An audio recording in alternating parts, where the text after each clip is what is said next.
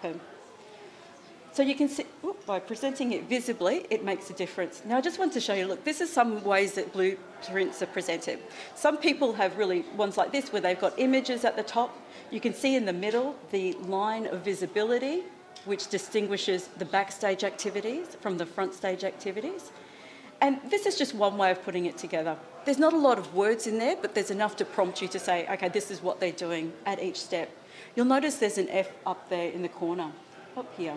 So that's what's called a fail point.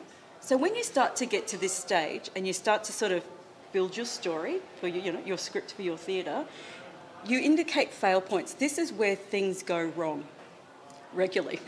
So this is a fail point where you know it's the weak spot.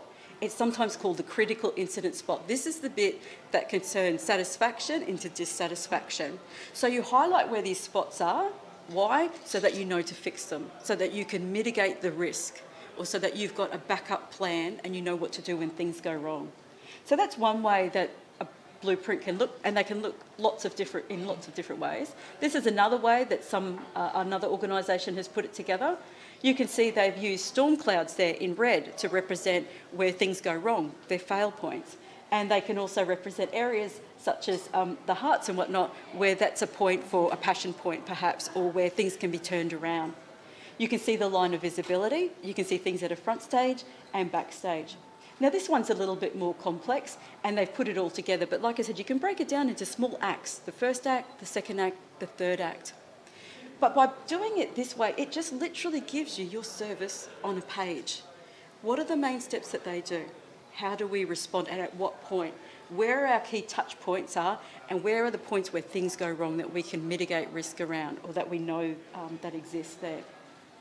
So this is another example. You can see with this one, just a few words in each of the boxes, different colours. I just want to show you different options so that you can see that it can be as complicated as you want it to be, it can be as simple. I suggest you go simple, succinctness and brevity, there's a lot of value in that, because at the end of the day, it's about you mapping out how the customer moves through your service. They move through your theatre production, the act, the deed, the performance that the service is.